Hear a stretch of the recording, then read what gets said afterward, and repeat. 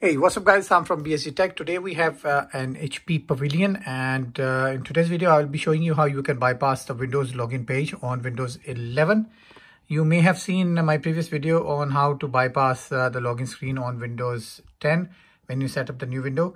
As you can see that we have just gone through the basic setup process, and I'm just landing on this page which is asking me to add the name. So here we have any name, guest 2. The trick is when you land on this page, you simply enable your flight mode, and once you are going through this, you can simply disable that.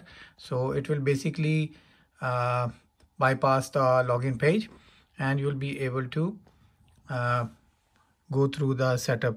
So here we have the login page. So here you can see a couple of options. So what I'm going to do is I'm going to turn on the flight mode, and then after that I'm going to click on create one. Once I hit click create one, then it will ask me to enter my name. Let's say user 3. Then I'll click on next. Password, it's not necessary that you have to enter password. You can also enter and it will bypass the password screen as well.